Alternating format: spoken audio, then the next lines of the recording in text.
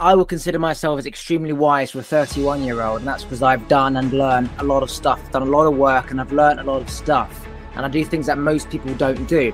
But what I've realized is, through me being at this state, has come from somewhere. I came from somewhere that wanted to be this extra wise, smart person who knows everything and understands everything.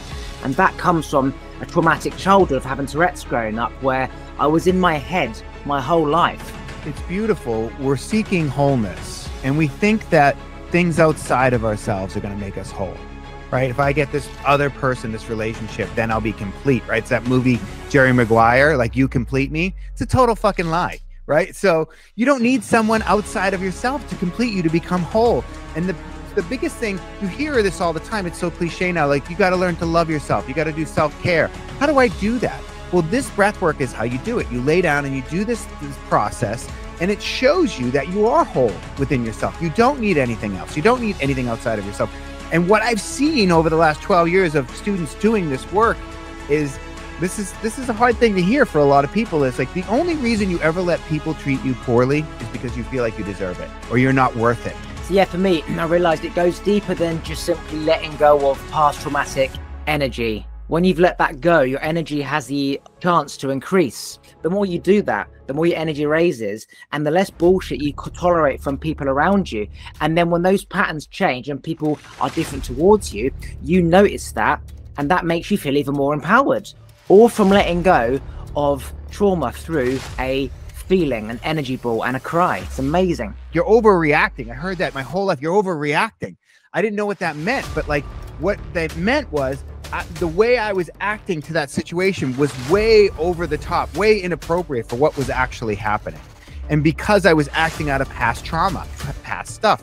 But when you do this breath work, you clear out that past trauma, you clear out that past stuff. So when the situation comes up, you will react appropriately. Like, yeah, that doesn't mean people are never going to say something shitty to you or do something shitty to you, but you give it the appropriate response.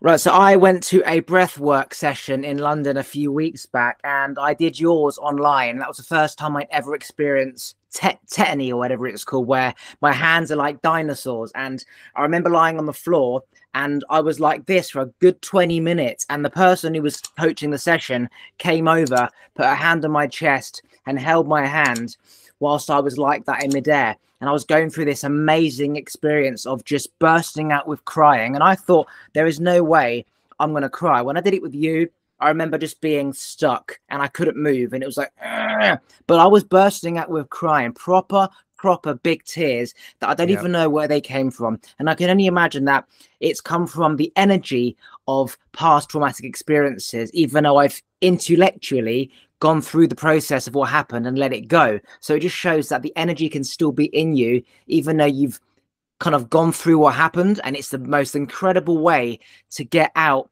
this stored energy. And believe it or not, maybe it's because of that, or maybe not, I do feel completely different. I feel like I've just let go of this. I just surrendered even more. I just am at peace with myself, and it might be to do with that. But either way, it was the most incredible experience of my life. I love it. I love to hear this. So there's a lot to unpack here. One of the things I always say, because I've heard so many of my students say it over the last 12 years, is breathwork is like 20 years of therapy without saying a word, right? And that's what people feel like when they come out of the class, like, oh my God, I just released all this stuff I've been holding on to. What we don't realize is the issues are in our tissues. It lives in our nervous system. And I say a lot of people, we're all messed up in some way, but a lot of us don't even know why. Why do I have anxiety? Why do I have depression? And science has now proven that trauma is passed on to us through the DNA. So I say, you thought you were screwed up because of your parents, and you were right. It is their fault, but it's their parents' fault and their parents' fault. So what we're doing when we lay down and breathe this way, we're breathing into our sympathetic nervous system, which is where the trauma is stored. So that's why you release all this stuff. It's a safe environment in which to release all your stuff. Now, the tetany, that's a whole other thing with the hands clamping up like that. I always say, you know, Karate Kid, throwing up gang signs, right? Like you do all this weird stuff with your hands, and people don't believe me that that's going to happen, but it does. And there's a couple reasons that it happens. And when I started in breathwork 12 years ago, you know, I came from a personal trainer background and kind of a science background. And I would ask all these breathwork teachers who were really new agey and woo woo, like, why does my hands cramp up like this? And the answers I would get were like, oh, you're holding on to something and you're detoxing off weed and this and that. And I'm like, I haven't smoked weed in 20 years. Like, it's not weed, right? It's not this. And what I did was I was teaching these sold out classes, and I saw commonalities of people who were doing this cramping with their hands. And they were all pushing the exhale harder than the other people who weren't cramping. So I brought in this friend of mine, a student of mine, who is a health and science researcher from Harvard. And I said, here's what I'm seeing. Can you look into this and tell me what you think? And she said, yeah, when you push the exhale, you throw off more CO2. And CO2 binds to the oxygen. And in that, we need that CO2. CO2 is actually good for us in some ways. And so what I try and tell my students is do the work on the 2 inhales, but on the exhale, try and relax it. Don't push it. If you go really fast and you start pushing that exhale, that's going to cramp you up even more. So you can still get the big result without having to cramp up, without having to push it out. And even if you do, your hands are always going to open up again. You're always going to be fine. There are 0 reported incidences of anything bad happening during this breath work. I've never had anything bad other than people freaking themselves out or getting a cramp and being, oh, that was really painful, you know? And I'm like, but did you die?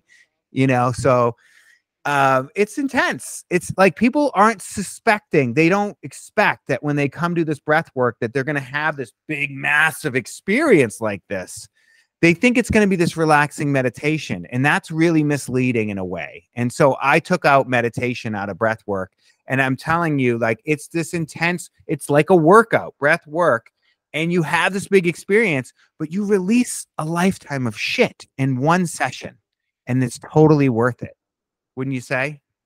Yeah, so, you know, obviously I will consider myself as extremely wise for a 31-year-old, and that's because I've done and learned a lot of stuff. I've done a lot of work and I've learned a lot of stuff, and I do things that most people don't do. But what I've realized is through me being at this state has come from somewhere. I came from somewhere that wanted to be this extra wise, smart person who knows everything and understands everything. And that comes from a traumatic childhood of having Tourette's growing up, where I was in my head my whole life. I was on medication my whole life. I had no friends my whole life. I didn't do the things that most people do my whole life. I was always different, and everyone wanted me to be normal. So even though I've got there and I understand why, energetically, that childhood of why can't I just go to a party? Why can't I just have an ice cream? Why do all the teachers say do this? Why can't I just have a girlfriend? Why have I got no friends? Why are people saying I'm annoying? But then my family friends are like, you're such a great, kind person. And it's this battle of, I know I'm this, but you're telling me I'm that. And energetically, I must have put that aside, and only in my later life understood and worked out intellectually why I was different, which is because I'm different. But energetically, it seems that that pain of me being depressed every night, just wishing I could die, wishing I was different, wishing I could be normal, have a girlfriend, have friends, get a normal job, that must have, well, I know for a fact that how I used to feel. The most unhappiest kid on the outside. No, unhappiest kid on the inside, most happiest kid on the outside, greatest family, greatest love, completely. But the inside never matched the outside. And I never knew that I had that much energy stored from that part of my life. And I thought, because I've done all my work, that I'm not going to cry. Everyone in that room didn't really cry. I cried and belted out the most. Now, everyone's got their own traumatic experience. When I think about my experience and how my experience is unique to most other people, so there's no abuse, there's no bullying, there's no physical violence, there's no death in the family. I was basically a kid with Tourette's trapped in my head. Still have met anybody with that type of story, but it would make sense how I've processed a trauma different to the average person with the usual traumatic experiences. But what that did for me was I was essentially this silent soul for a good 3-4 hours afterwards, where I just sort of felt like nothing matters anymore. I don't care. I just feel at peace with myself. I've just got this release. I didn't even want to talk. I was just so like, almost like I've done a huge workout and I'm drained. But what came from that is this realization of I don't need anybody other than myself. And when I'm seeking outside, come home. And now whenever I'm seeking something like I want to go on the dating apps, I want to go on Instagram, instantly come home. Whenever I want to do anything right now, it's come home. And if I still want to do it, I can. But before I never had that come home thing, but now I have. And I think it's because of that. It's beautiful. We're seeking wholeness, and we think that things outside of ourselves are going to make us whole, right? If I get this other person, this relationship, then I'll be complete, right? It's that movie, Jerry Maguire, like, you complete me. It's a total fucking lie, right? So you don't need someone outside of yourself to complete you, to become whole. And the biggest thing, you hear this all the time. It's so cliche now. Like, you got to learn to love yourself. You got to do self-care. How do I do that? Well, this breath work is how you do it. You lay down and you do this process, and it shows you that you are whole within yourself. You don't need anything else. You don't need anything outside of yourself. And what I've seen over the last 12 years of students doing this work is this is a hard thing to hear for a lot of people. Is like, the only reason you ever let people treat you poorly, the only reason you ever let someone treat you like shit, is because you feel like you deserve it, or you're not worth it, or you're not worthy on some level. And once people start doing this breath work, they don't let people treat them poorly anymore, because they go like, I deserve better. I don't need this person. And you start to become whole within yourself. And the thing that I've been saying a lot lately is, work hard on yourself, but don't be hard on yourself, right? We're always beating ourselves up over stupid little mistakes. You're going to make more mistakes. I promise you that. But the shift is, do I have to beat myself up over this mistake? Do I have to be so hard on myself over this mistake? I'm going to make more mistakes. Stop being so hard on yourself about it. So the breath work has really helped me to learn to love myself, to stop beating myself up, to stop being so hard on myself, and to just set appropriate boundaries with other people, right? Like, say no. Like, I can just say, no, I don't want to do that. And I'm be okay with that. I don't have to feel bad about it. I don't have to apologize. I don't have to make up a big story. I can just say no. No is a complete sentence, and it's really powerful. And when you start to live in that power, in that place, everyone around you notices, everything changes, your whole fucking life changes. And it's amazing. And so I've watched people. First, I had the transformation, and then everyone around me was like, what are you doing? Are you medicated? What's going on? And I was like, I'm doing this weird breathing thing. I was kind of embarrassed. I'm from South Boston, a tough area. Like, we don't do breath work. So I was like, I'm doing this weird breathing thing. And they're like, what is it? And I'm like, it's you breathe. And they're like, show me. So I started showing people, and I watched them have these experiences. And I went, holy shit, I can change someone's life in a session, in a class. And so I started doing it all the time. And people were like, this is your gift. Like, this is what you're supposed to do. And it just so happens that everything I did in my life came together to make me really good at leading people through this thing, right? You don't have to be the greatest breathwork teacher in the world. If you can just get someone to lay on the floor and breathe, they're going to have a big experience. But, and I train a lot of people. I do teacher trainings where I train people to take other people through this breathwork thing. I'm doing one in Switzerland in November, which I'm super excited for. It's my first time in Europe leading a training. I can't wait. So I teach people I show them every part of it. Like, you can take this person through the session, you can do a group, you can do this. And all my students come back to me and they're like, dude, this is the most incredible thing I've ever done. It's the most fulfilling and rewarding thing I've ever done, because when you get to see someone change in front of you and you're a part of that, holy shit, you have purpose on this planet now. And, passion, purpose is the key. Like, happiness will come and go, like wind in a cloudy sky. But like having fulfillment, having a reason to be on this planet, that will sustain you through the times that you're not happy. So yeah, for me, I realized it goes deeper than just simply letting go of past traumatic energy. Mm-hmm. After, when you've let that go, your energy has the chance to increase. It's almost like when you don't go to the gym for a few days after a week of heavy lifting, your muscles have time to grow. And it's that period of, wow, I can lift more. And when I translate that to how I feel on a day-to-day basis, I am now operating on a higher frequency. Call it a frequency of, I love myself more. I feel great about myself. So when something negative happens, or when someone says something to me, or the boss says something to me, or my friend says something shitty to me, because I'm now operating on a different frequency, I'm now no longer going to tolerate that. Because if I was on a low frequency, to me, that's normal. It's matching my frequency. I'm a cunt. He's basically calling me a cunt. I get it. I'm a cunt. Now I've raised my energy to, no, I'm not a cunt, actually. I was a cunt, but now I'm not a cunt. Now I love myself. So when the boss says a cunty thing, all of a sudden your energy is above their energy and there's a noticeable difference. And now you can squash them and go, no, I'm not a cunt. Fuck off. And now the more you do that, the more your energy raises and the less bullshit you tolerate from people around you.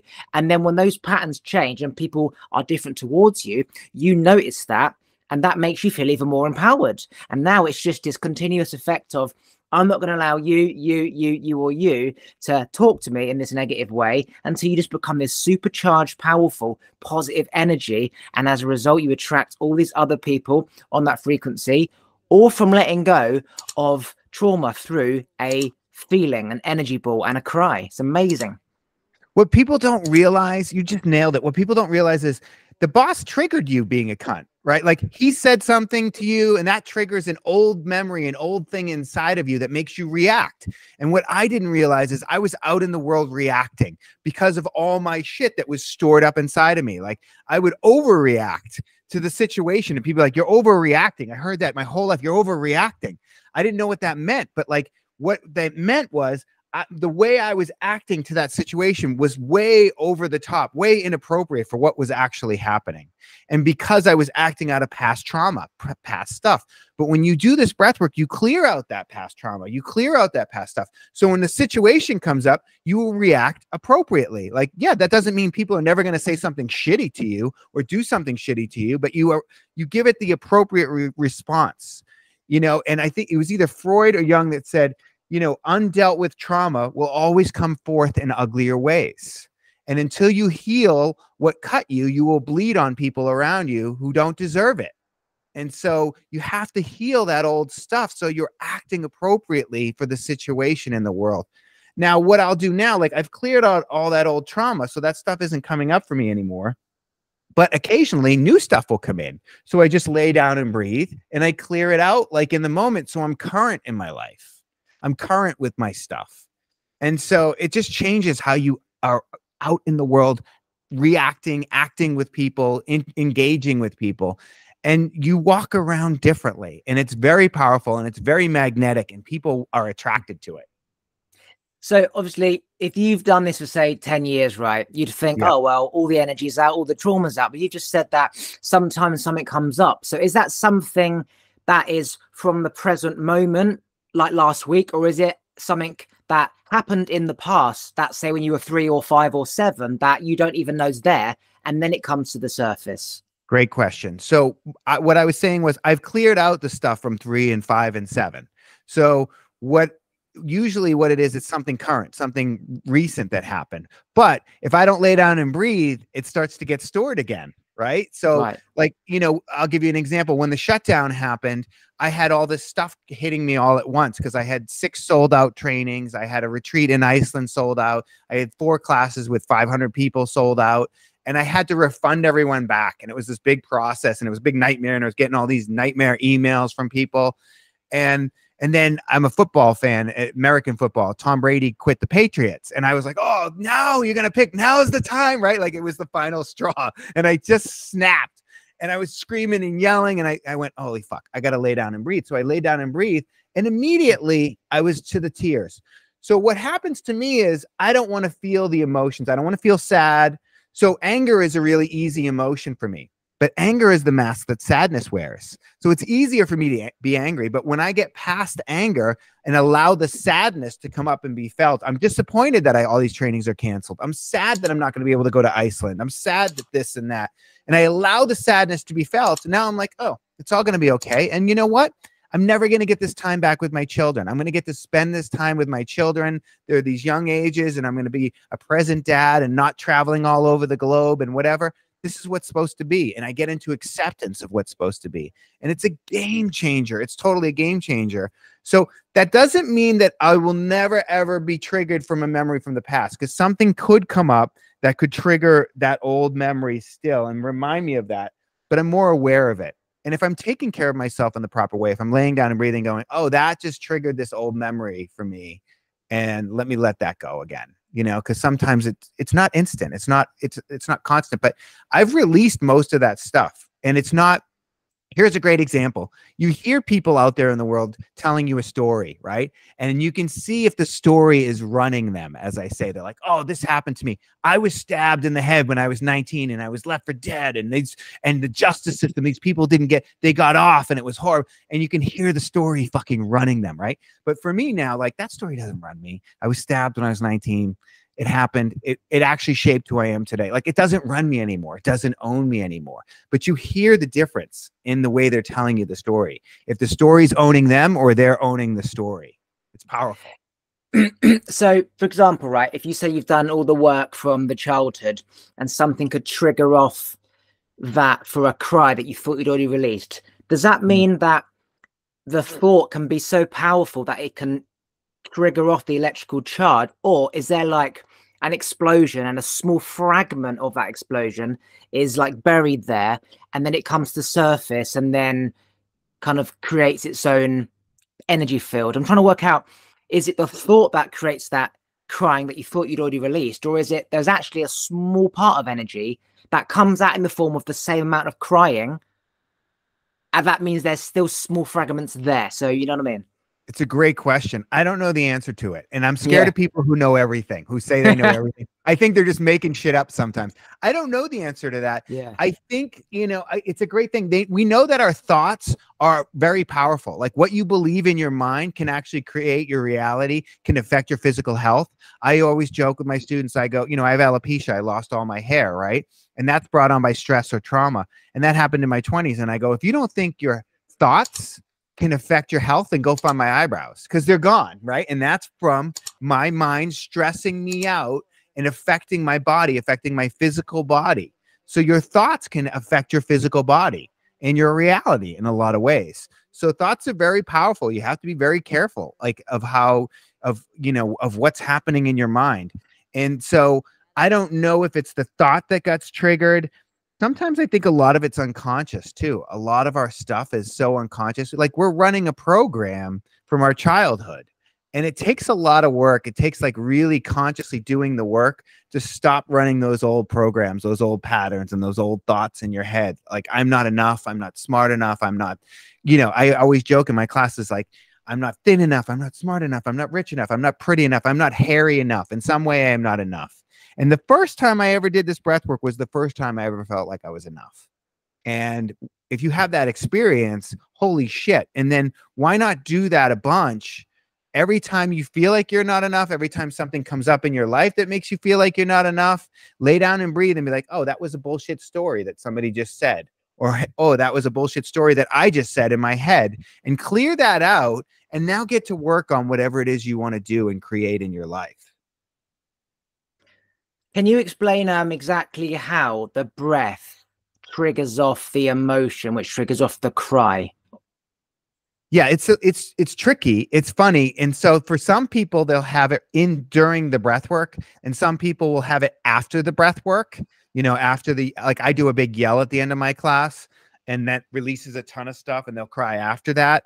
And so, and I'll joke and I'll be like, excuse me? During specifically. At the very end. So we're breathing for about 30 minutes. And at the very end of all the breath work, the active breath work technique, we let out a massive yell, 2 or 3. It's really powerful. It's an energy release because you're building up all this energy in your system. And so some people will cry after that. Some people will cry during the breath work. And I'll joke that some people don't cry during the breath work. And they'll, like, ask me, why didn't I cry? Am I dead inside? Yeah, you're probably dead inside. I don't know. I'm joking. I'm kidding. But, you know, it's some people aren't ready to release. They're not there yet. And, you know, and sometimes that's the body protecting you. Like, you're not ready to deal with a trauma it's suppressed still for a reason. You know, there's a reason why during traumas we freeze, or we forget them. We completely forget them because it's too much for the mind to handle. So it'll get wiped out. It'll get blocked out. I think that what we're doing, because when you exercise intensely, you're breathing through your mouth into your sympathetic nervous system. So why am I not crying when I exercise, right? Although I did see this video, I think on Instagram or TikTok, where the guy was like, I don't know why I start crying every time I run and I get to really intensely. And I'm like, because you're getting into your mouth breathing, and you're breathing into your sympathetic nervous system, and that's where your trauma is stored. So when we do this during breathwork, we're laying down. So we're not using all that oxygen for our muscles to run or to do that intense sport. And I believe it's a safe environment when we lay down to do this, that we're consciously, purposely allowing ourselves to release the trauma. We're setting that intention. Goes back to what I was just saying earlier, like your mind is very powerful. So if I lay down, I'm setting an intention like, hey, I want to release some stress, some anger, some grief. This is the best thing I've ever found for grief. Anyone out there listening that's lost somebody that's struggling with grief, grief is in the lungs in Chinese medicine. So breathwork helps move it. We relive the grief over and over. We relive the loss and what this person meant to us or whatever. And so the breathwork will help move that grief through your body. It doesn't mean you're never going to grieve. It just means it helps get you through some of it, right? And so when we lay down and breathe this way, we're allowing that stuff to come up and come out. A bunny, if a bunny gets chased by a fox or whatever, and it gets away, it doesn't get killed, it shakes. These animals, the animals will shake. That's their mechanism by which to release the trauma. So I believe that this is our mechanism by which to release the trauma. See, when I did it, I wasn't thinking about anything specifically. Things came into my mind at the end, which was I sought a girlfriend since I was like 13. And basically what that means is I wanted somebody to see me for who I was. And I thought I needed them to approve and love me. But actually it was just me accepting myself.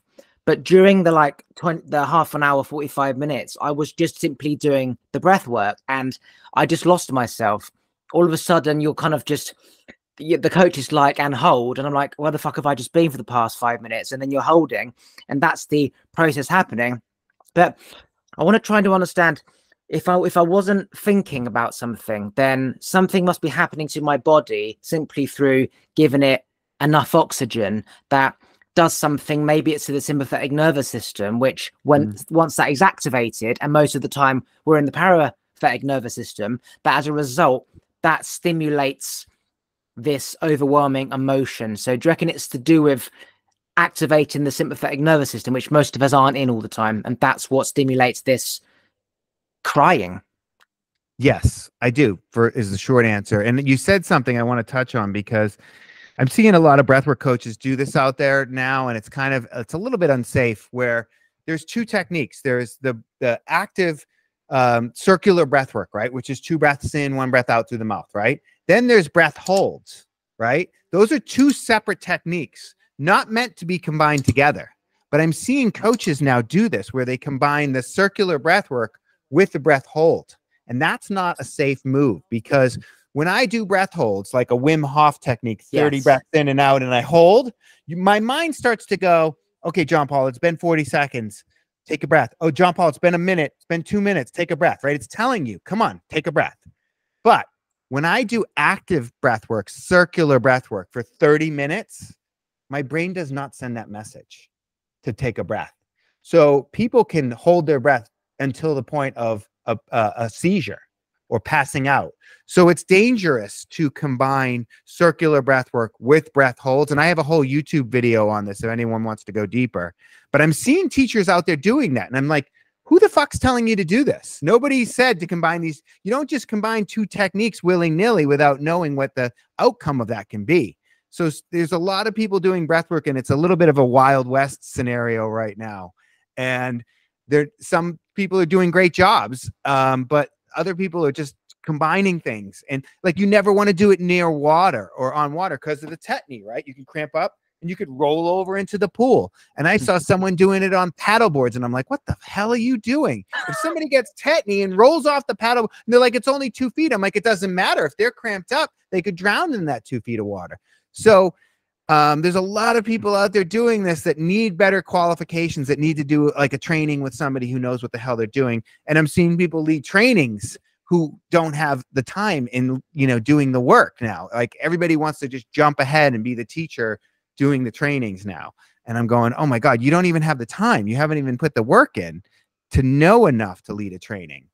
So I'm sorry, I got off topic about your question, because I'm very passionate about this. And Yeah, definitely. There was a question. I think I was just explaining or trying to find a justification for where the crying comes from. And it's just simply most of us are never really in the sympathetic nervous system long enough to experience what it should be like, which is that pure joy, almost like when someone's getting married. You're just overwhelmed with joy. And that's because you could say you're so present, you're so happy, you're so in love, you're so in the moment, you're so on a high vibration. But most of the time, we're just angry and depressed. So we never really feel those happy tears. We're normally feeling angry tears. Do you Yeah. think? Well, a lot of people are blocked off, and what's happened to a lot of people is they want to feel happy, they want to feel joy, but they don't want to feel sad, right? They don't want to feel the tears, they don't want to feel the anger. And it doesn't work that way. You cannot close your heart off to the anger and the sadness and allow it be open to the happiness and the joy. It doesn't work that way. So what I've done is I've decided to live with an open heart. And what does that mean? It means I'm going to allow the joy, I'm going to allow the gratitude, but I also have to allow the sadness and the anger. People get surprised when I get pissed off or I get this or whatever. I'm like, no, I'm living with an open heart. And sometimes we live in a fucked up world where people do shitty things and it makes me mad or it makes me upset. And I'm allowing that emotion to be expressed appropriately. Sometimes anger is the appropriate emotion. Sometimes sadness is the appropriate emotion. So I'm allowing all of it. It's very interesting. What came to me was when I had my awakening at 21 and I'd felt like I understood why people were like that they were, and I always forgave them instantly, whatever they did. I felt it was my responsibility from knowing this knowledge, which is negative energy is toxic and poisonous to people, that if somebody was doing a shitty thing to me, I would just sort of go inside, okay, forgive them, they don't understand what they're doing. But secretly, I'd be boiling and boiling and boiling and boiling. Yeah. So actually, I realized, yes, I'm doing a good human thing to kind of tolerate your bullshit. But I have I have like a spectrum of how much bullshit I can tolerate before you feel the force of that energy building up. So actually, I realized rather than getting it to the edge, as soon as somebody, let's just say, is trying to control you in a certain way through words or action, just put your hand on their shoulder and say, thank you very much for doing that, but please don't tell me what to do. Is that okay? Nip it in the bud in a non-passive aggressive way, or basically a psychology way where you're smiling, holding their hand, but the words are powerful. Like, I'd appreciate if you don't tell me what to do. Is that okay? Big smile, their brain's hearing the words, but I've got a big smile on their face. So there's no defensiveness because it doesn't match what they're hearing. So they're like a bit confused, but they've got the message. And I learned that's all you need to do.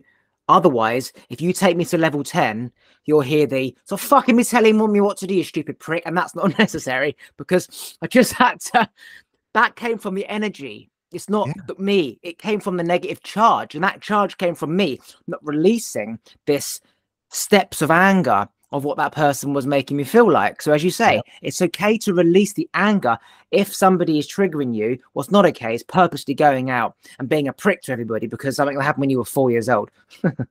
Totally. You're spot on. And that's just, you're setting appropriate boundaries. Like, this is a boundary and I can say no to something or, hey, or let people know that that's not okay with me without getting all worked up and not, without like making them wrong or telling them why they're wrong. And, you know, and just saying it from a calm, even place of like, hey, I'm sorry. I don't need you to tell me what to do. I've got this. Thank you very much. I appreciate you. You can say it in a way that they're heard, they're felt, you're acknowledging them, you're acknowledging what they said, and you're still saying no, right? I had this coach years ago and he had these 3 words. It's like, I hear, I see, I feel, like, you know, you're acknowledging them back, what you're saying, what you're doing, whatever. And I still think this is the best route for me. And I'm still going to do this, you know? And he would get like these incredible car salesmen up there and they would like try and sell him a car. And he'd be like, I hear what you're saying about the Porsche. And I still feel like the station wagon is the best choice for me. And then the car salesman would come at them again. And after like 3 or 4 times of him saying, I hear, I understand, I feel what you're saying, they couldn't say anything else. They were done. It just diffused them calmly. It was fucking amazing. And just to watch that in the thing, and also learning people's communication styles was a thing that I learned from that too. It's like some people they feel, right? And some they're feeling, they're kinesthetic. Some people are auditory and some people are visual, and it's in their language, it's in their email, right? I hear what you're saying and what it sounds like to me. That's auditory, right? I see what you're saying and what it looks like to me. That's visual. So when you start to learn people's communication style, they're like, oh my God, this guy totally gets me. If you can communicate it back to them in a way. But that's a whole other thing we're tapping into there. But it's just about being comfortable in your own skin, which is one of the biggest things that I've gotten out of the breath work. It's like, I'm comfortable in my skin enough where I can go, hey, thanks. I appreciate that. And I don't think I'm going to do that. That's not for me. And I can just say no, or just tell people that, yeah, it's not a good fit or whatever, and not have to get upset about it. And it's not about me most of the time. Even when people are coming directly at me with their shit and saying things about me, it's not about me. That's about them. What you say about me says more about you than it does about me. It was a weird phenomenon that happened during the shutdown where people were so angry. I think because everyone's fucking plans got canceled and the whole world got shut down, and they're like, man, this sucks. Like, what now? And people were coming at me on social media in ways that I had never experienced before. And like just anger and vitriol and all this stuff. And my reaction at first was like, fuck you. Like, I don't know, like, just because I'm a breathwork teacher doesn't mean I'm not going to tell you to fuck off. Like, that's not who I am, right? Don't cross the line with me. And then it was just like, this is about you. Like, I just started putting that quote up there. It's like, whatever you say is more about you than it is about me. Like, it's not on me. You can say whatever you want.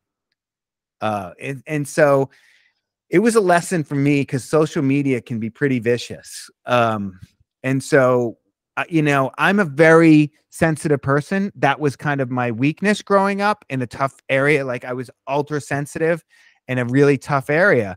And it's funny because now that's kind of become my superpower. When I teach my breath work, I allow myself to be sensitive. I allow that to flow through me, and people will hear me getting emotional in the class, and that allows them to get emotional. That gives them permission. So your greatest wound can become your greatest strength if you allow it, if you can find that journey. Yeah, it's interesting because years ago when I was a child, if somebody says something negative about me, I feel like the whole world is going to destroy me. But now if I see something online, for example, they're saying, oh, why are you winking? You're on drugs, or you're clearly on crack, or why you're twitching, whatever. I don't have this energy charge. They're not talking about me, even though it's me. My physical is separate to my spiritual. So when I read it, it doesn't bother me, like truly doesn't bother me. They're literally just venting their own anger and frustration in a way where what they believe doesn't match up with that. You're saying something, but yet you're winking. What that means is that they need people to validate what, their belief system externally without it just being, it's got to make sense to them in other ways. And that's when I truly... Negative energy is always about the other person. And there's one thing knowing that, but feeling it, or shall I say not feeling it, does take work. It takes work. You've got to get your own negative energy out of you in order for it to not trigger, because it will trigger if it's not completely out. Yeah, I agree. And it's always about their own stuff. Like they're projecting their own stuff onto you. I would put something up and then someone would say something. I'm like, that completely doesn't match with what I just said and did. Like, how did they get that out of what just happened? It's so strange. And it's like, they're coming at it with their own stuff. And when you're comfortable in your own skin and you're out there putting yourself out there in the world, it bothers some people because they want to do it, but they can't. And you know what I mean? You'll never be criticized by someone doing more than you. Like all these great people, Tony Robbins or whoever you like, they're not online criticizing other people. He's busy doing it. He's so busy helping people and doing his own thing. He doesn't have time to go online and criticize other people. So you're always criticized by someone who's jealous doing less. And that once I got that realization, I was like, oh yeah, there, no one great out there is criticizing what I'm doing. Right. Anything you want to promote or plug before we end it? I do my class on Zoom every Sunday, and it's 9 a.m. California time, but there's a replay for the class. It's usually 72 hours. unless I'm doing a training and then it's 10 days. So like last Sunday's class, there's a 10-day replay. So somebody could go and do that now. So I do this live Zoom class, and people come from the UK. They come from all over the world to do this class. It's amazing. And a lot of people will sign up just to do the replay because they're in different time zones, right? And then I'm doing a training in Switzerland in November. So that's going to be amazing. So if somebody wants to come and learn how to become a breathwork teacher, how to have this incredibly fulfilling, purposeful career as a breathwork teacher, come to that training. And then I also have the trainings online if you can't make it to the training in Switzerland. So you can do the training and get certified through me online. And all of this stuff is on my website, which is breathewithjp.com, BREATHE. There's an E on the end of breathe, with jp.com. You'll find all the links to all that stuff on that website.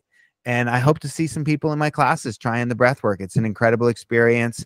And if you want to level up in your life, if you want to change something in your life, you have to do something different. You know, nothing's going to change if you don't do something different. And finally, if you'd one day left to live, what is the last thing you would tell everybody before you go off? I'm getting choked up. I didn't realize. I would say that, you know, stop being hard on yourself. Work hard on yourself, stop being hard on yourself, and just learn to love yourself. And at the end of the day, that's all that's going to be left is the love in your heart, you know? And so just focus on that. Focus on the love, focus on the gratitude and what really matters in your life. All right. Thank you very much, John. Thanks, Oliver. It's great seeing you. Thanks for listening. If you like this episode, please remember to subscribe, turn the bell notifications on, like the episode, and comment below. And if you want to follow me on Instagram, it's YesKingOliver. Take a look at the other videos to your side. And if you just want to listen to this podcast, you can do so on Apple and Spotify and most other platforms by going to talkwitholiver.com.